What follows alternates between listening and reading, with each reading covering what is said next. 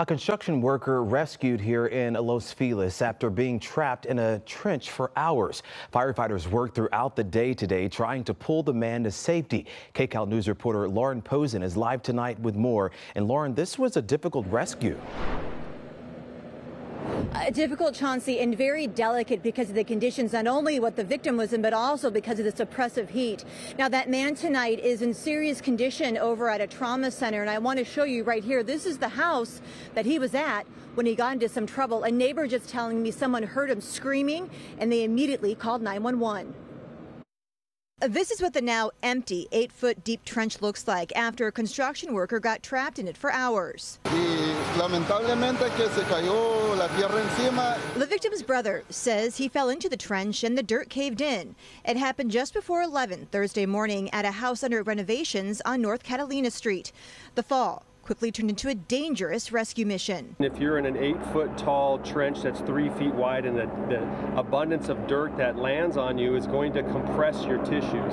Captain Eric Scott with the Los Angeles Fire Department says the victim is waist deep in the ground. Being up to your chest in dirt doesn't allow an easy arm for IV access, so we had to use intraosseous, which means put an IV into a bone. A team of paramedics and nurse practitioners stood by as firefighters brought in big trucks with a vacuum, removing close to 40,000 pounds of dirt around him. One of his legs was underneath a void space or a cutout, so with a boot on, we couldn't get access to that, and we don't want to cause more trauma to him, so it was a very careful strategic process to remove him from that. That wasn't the only challenge. Crews rotated in and out because of the heat. The humidity is so high, the temperatures are so high. It happened during peak heat. There was no shade or foliage trees around, so it was very difficult. We wanted to shade him as much as possible. We quickly put a hoist around him. After nearly 6 hours stuck, the team of more than 80 firefighters, along with urban search and rescue, got him out safely.